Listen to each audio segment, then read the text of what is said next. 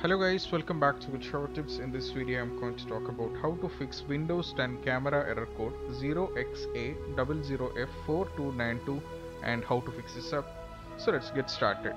So first thing what you have to do is you just have to search here for Windows Defender Firewall. As you can see that you have to search for this and you have to open this and you have to click on Allow an app or feature through Windows Defender Firewall. You have to navigate this and you have to select this.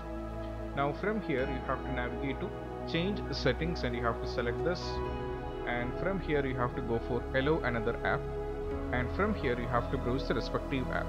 For the time being you have to go to local disk C and you have to select Windows and System32, and from here you have to go for app locker, and most probably you will be having a file here which you have to select this and go for open. Right, once after it is being done it will be available over here, and make sure it is there and just go for OK.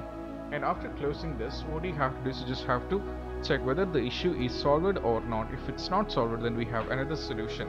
So next one is all about, you just have to search for here, you just have to search for registry editor. You just have to search for this and you just have to run as administrator and you have to go for yes, and from here you just have to follow my next instruction.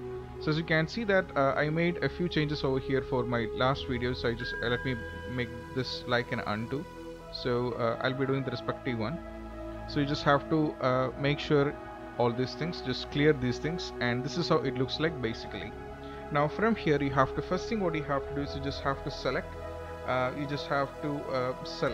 H key local machine. You have to select the H key local machine, and from here you have to select software, and from here you have to navigate slowly to Microsoft. You have to navigate slowly to Microsoft, and from here, from the Microsoft, you just have to go for Windows Media Foundation. You just have to go for Windows Media Foundation. You just have to scroll down a little bit and you just have to go for Windows Media Foundation. Windows Media Foundation. As you can see that Windows Media Foundation, just have to click on this, and from here this is how it looks. By default this is how it's been, and now you have to right click and go for new, and you have to go for dword 32-bit value. You just have to create a new one.